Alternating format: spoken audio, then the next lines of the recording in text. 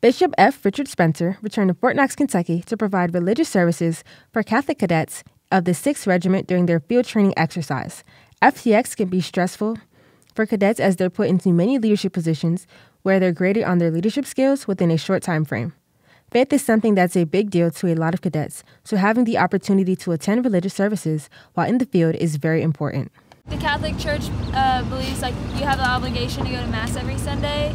So it was something we were actually joking about last night because we didn't think we were going to be able to go to Mass today.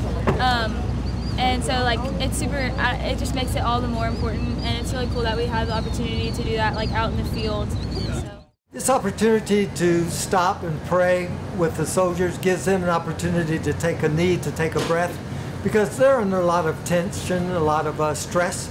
And so this moment gives them a time to just reflect upon what's important in their life and to also to settle down, relax, and focus in on their spiritual side. In addition to the field mass, Bishop Spencer gave another sermon at an on-post chapel, where he then met with 2 cadets who aspired to be chaplains.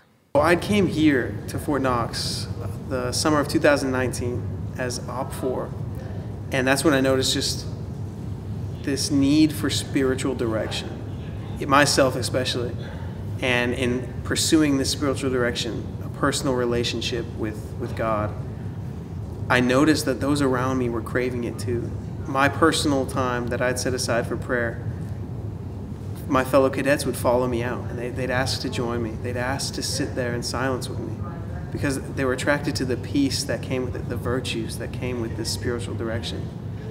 And so going home, I realized that I wanted to preach. I wanted to have that communion with my fellow peers. And in doing so, I realized that the chaplain corps would be the way for me to do that. Bishop Spencer has led a very full life traveling to numerous countries and touching the lives of thousands of people. And although he retired from the Army in 2014, he wants to continue working full-time for the church and supporting military services.